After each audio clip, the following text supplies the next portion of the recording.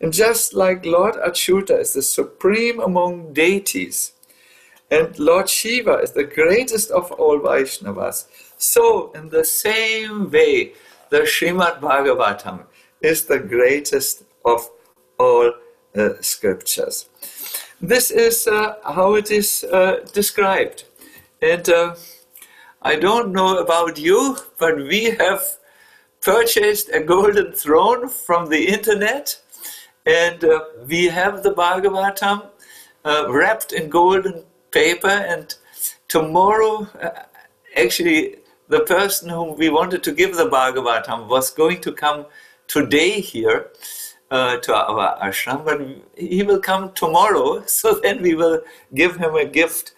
Let us say, today I will give this in my mind, and tomorrow he will receive it. I think this is a good for all devotees to do. Let us hear some more of the glories of Srimad Bhagavatam, which will give pleasure to your heart.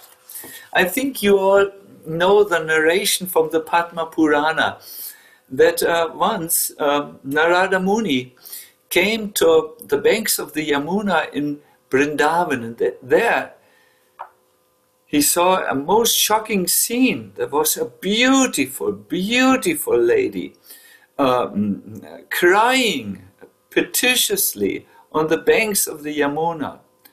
There were many other servants of this lady there. She was a royal lady. And when Narada Muni came closer to look why she was crying, he saw that there were two men lying in the sand of the Yamuna, just about to die.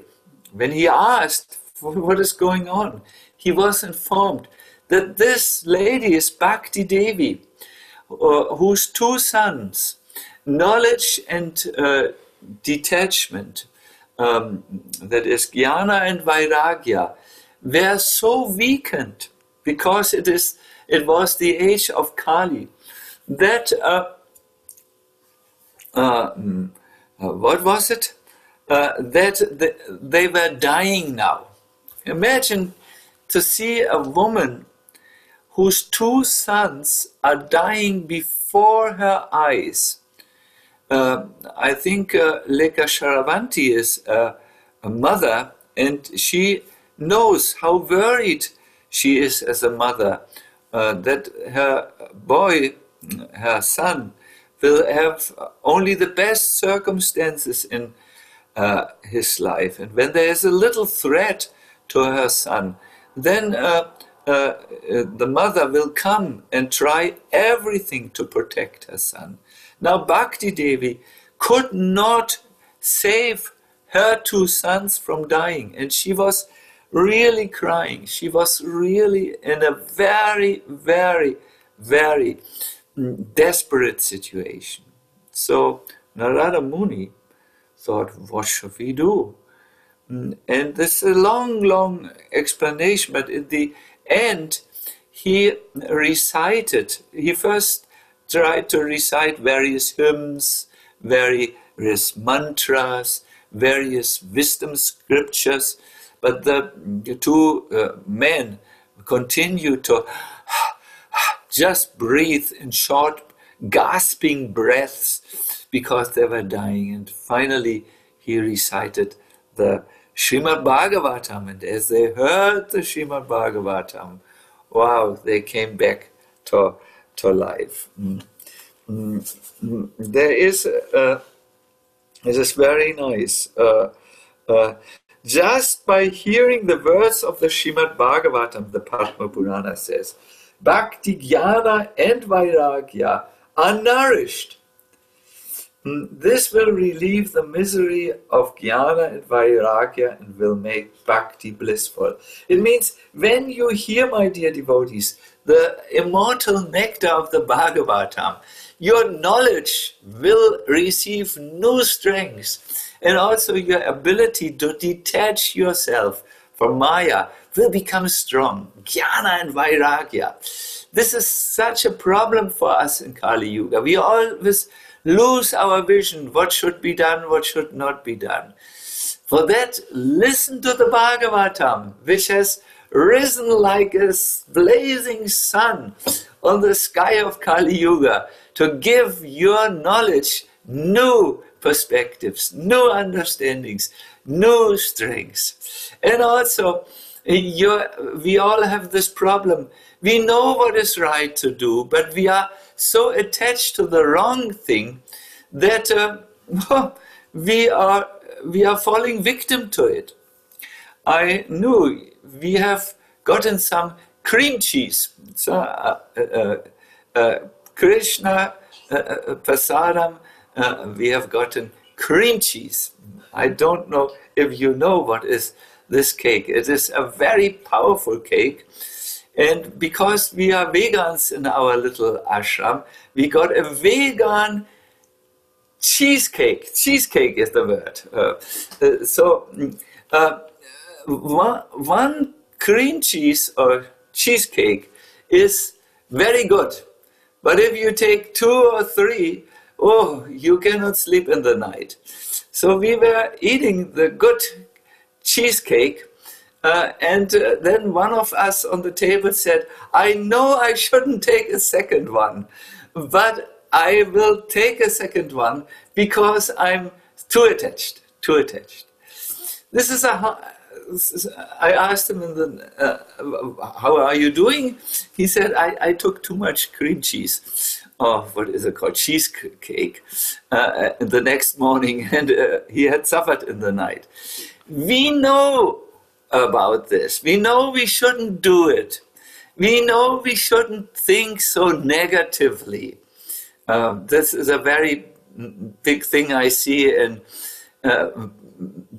our members who want to become devotees. They are overcome by a negative mindset and they think always negative thoughts. We know it's not good for us, but because we are so attached, we do the same thing which harms us. When you hear the Bhagavatam, your vairagya, your detachment will be born, and you will be able to say no thank you to all the things which are harmful on your spiritual journey. This is described in the Padma Purana. It is said, when a lion roars, wolves flee in fear. So merely by the sound of Shrimad Bhagavatam, all the bad qualities of Kali Yuga are destroyed. Bhakti, the flow of love of God, along with jnana and vairagya, will enter every house and dance in the heart of every living being who hears the Srimad Bhagavatam or who reads the Srimad Bhagavatam regularly. Krishna. In the first canto of the Bhagavatam, we hear some more information how the Bhagavatam is important to for our spiritual life. We hear that the Bhagavatam is a pradinidhi rupa of Krishna. That means a representation of Krishna.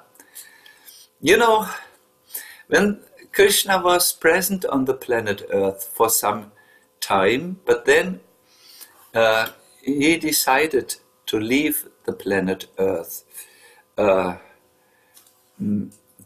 It came about by his divine arrangement. It's a very interesting story. Actually, do you know, after the battle of Kurukshetra, Krishna came to Gandhari, the mother of Duryodhana and his 99 brothers. And Gandhari said, "O Krishna, I know that you are the Supreme Personality of Godhead.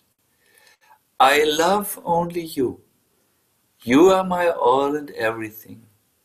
But by your arrangement, my 100 sons had to die in the dust of the battlefield of Kurukshetra." I know you are my Lord, but now I will curse you. And she took off the blindfold from her eyes, and she said, I curse you, that just like all my sons have died, all the members of your dynasty will also die, and you will leave the planet alone. Krishna smiled. There was Gandhari, the mother. Just imagine these two extremes in her heart. One day, on one side, she said, Krishna, you are my Lord. You are my everything. But she could not come to terms or come to a balanced understanding that it was the same Lord whom she worshipped, who had brought all these warriors together on the battlefield of Kurukshetra, who had made them fight to the death, and who was therefore the indirect cause of the death of all her sons. So she was torn aside. So she cried, and he said, you are my Lord, but I curse you. Krishna could understand this sentiment. He walked to Gandhari, who was trembling and who was crying, and he took her and embraced her and said, do not worry, this is also my plan. That I should be leaving the world. My time has come, and nothing moves beyond my plan. Are we not also sometimes like this? We are devotees of Krishna. We know Krishna is our Lord and Master. But we cannot always accept all the arrangements which he makes. And we argue sometimes with him. Why did you have to do this? Why did this thing happen in my life? Why was I misunderstood? Why? And so on and so forth. No, very, very interesting. But I wanted to say, due to the curse of Gandhari, that is one, let me say, apparent cause, eine augenscheinliche Ursache.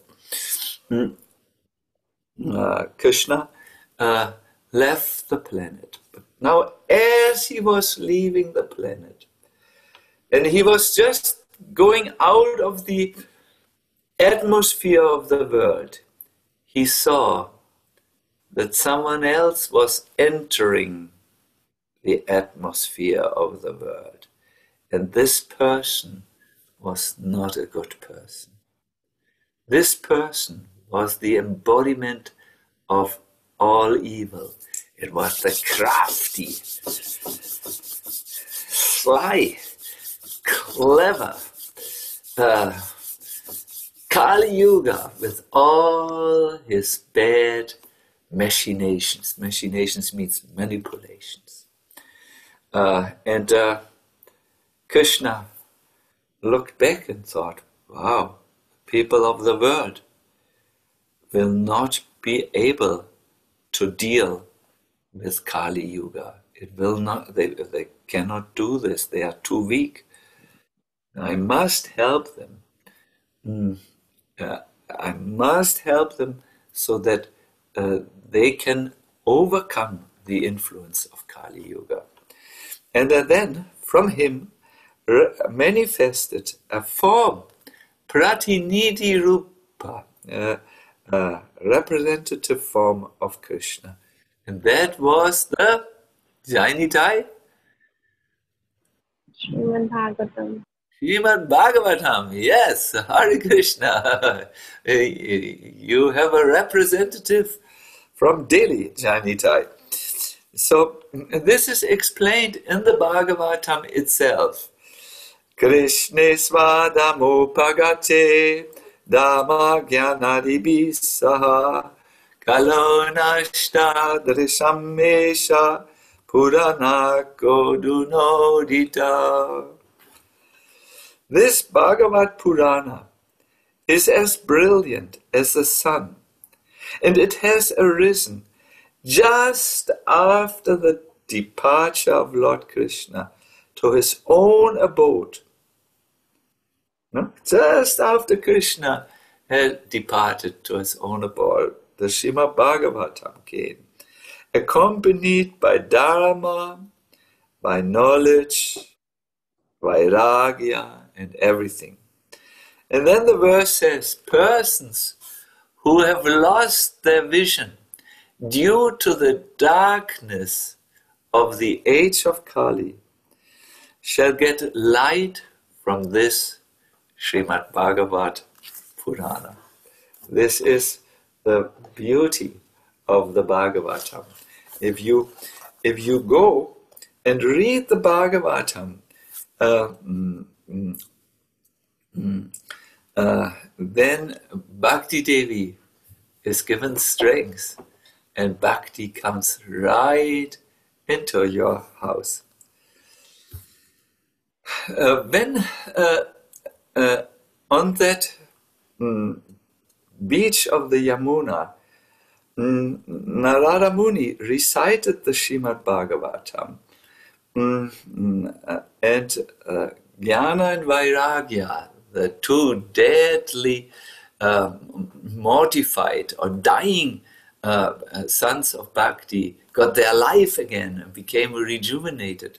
Bhakti Devi was so grateful. She said, now Kali Yuga is coming. Please tell me, where should I reside? And the answer was, Bhakti is established at a place where the Srimad Bhagavatam is recited. She always comes into the temple of the heart, where when someone recites this very sacred scripture, this wonderful scripture of the Bhagavatam. I have a very, very, very nice book here in front of me, where a few glories of the Bhagavatam are described. Krishna says, I am personally present in that house where even half a verse is kept.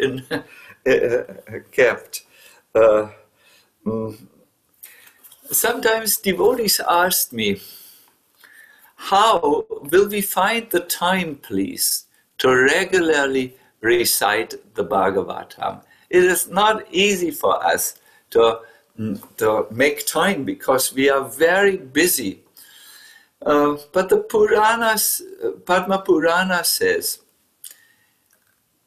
recite every day one verse in your home of Bhagavatam. Then the house becomes a holy place, a place of pilgrimage. If you can't do that, recite even half a verse, and still your home will become a place of a pilgrimage. Yesterday, there was an interview for the ISKCON education about the Bhagavatam, and I was asked in the interview, how do we read the Bhagavatam as to make best use out of it? And I said the most important is that you make it a regular habit to read. I want to really inspire all of you who listen today to this presentation to try to make it a regular habit to read the Bhagavatam.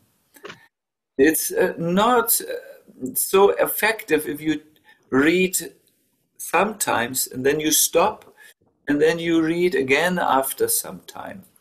It is more effective if you read even a small portion every single day, because that will expose your soul to the constant influence of the Bhagavatam, and you will be constantly surcharged with transcendental knowledge. you should read the Bhagavatam regularly. You should invest some faith in the Bhagavatam. And finally, you should make some effort or some, to read. And this becomes very interesting. What should be the effort which you can do? See, by now I think you all know, when you do any activity in bhakti, your whole life influences this.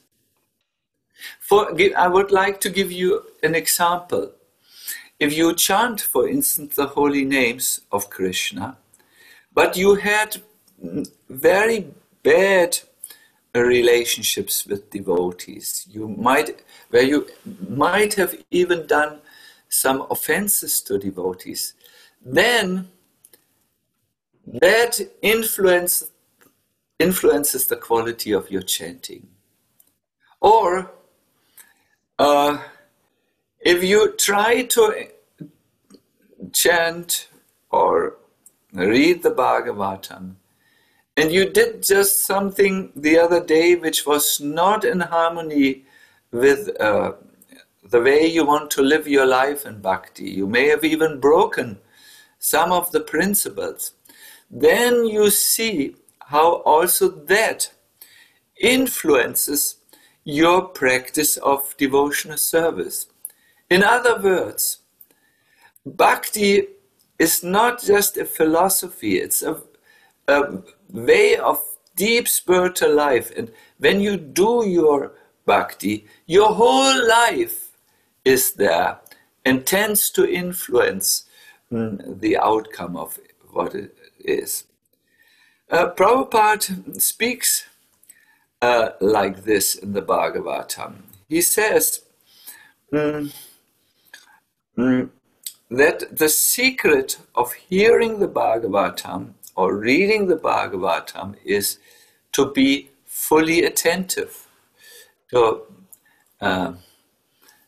read with rapt attention.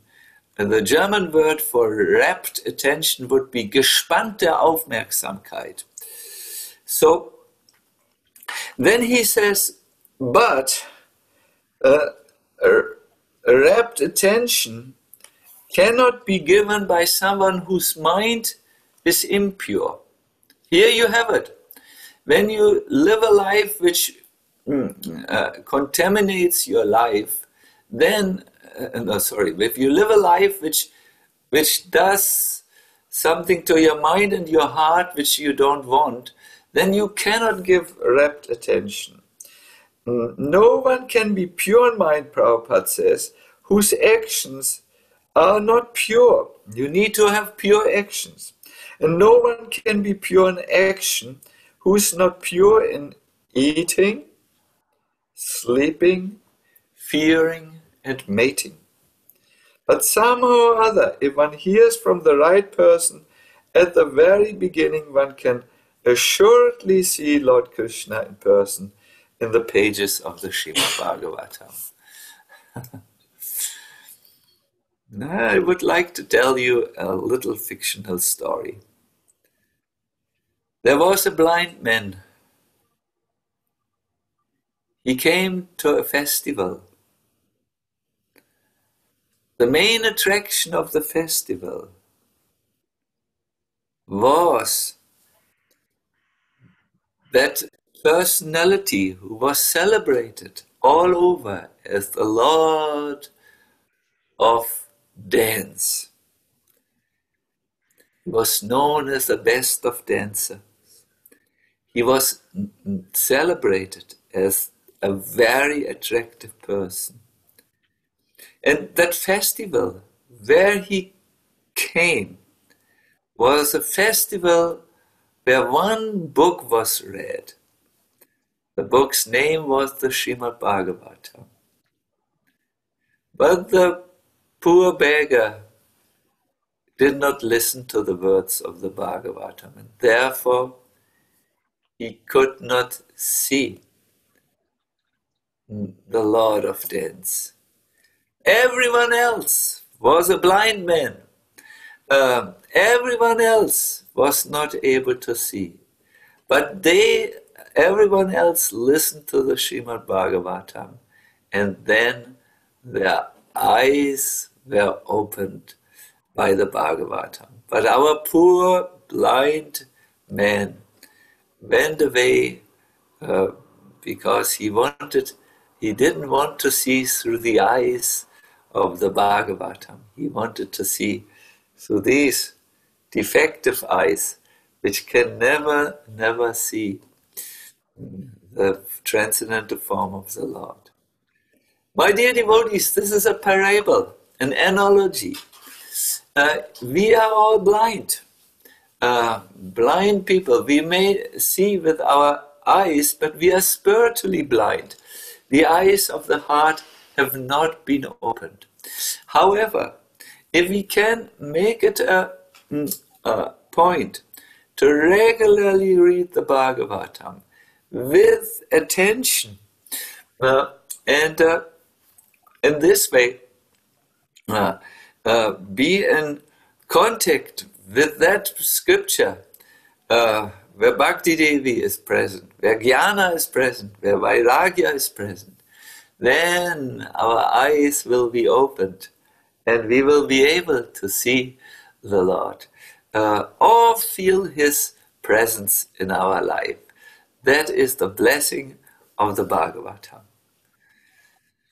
So if you have not yet taken full advantage of the Bhadra-Purnima, you can take advantage in two ways. One is become a regular reader of the Bhagavatam, and the second is you can also give the Bhagavatam away.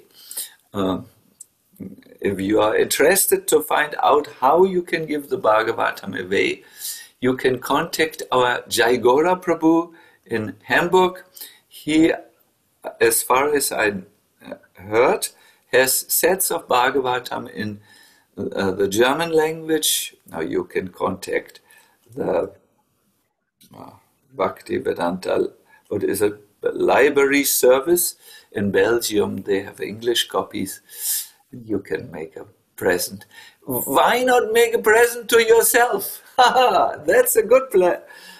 Good plan. Everyone always in Kali Yuga thinks of himself the most. So today, take that selfishness and give yourself the best present, that is the Srimad Bhagavatam. And if you have it, give yourself the second time the Srimad Bhagavatam by making a firm intention to read daily in the Bhagavatam. That is what I wanted to say. I have looked at our time. I think my time is over. Jainitai, am I correct? Maharaj, you have as much time as you would like to have, but I heard you're also busy, so I don't want to take more of your time. And we thank you very much for your enlightening us.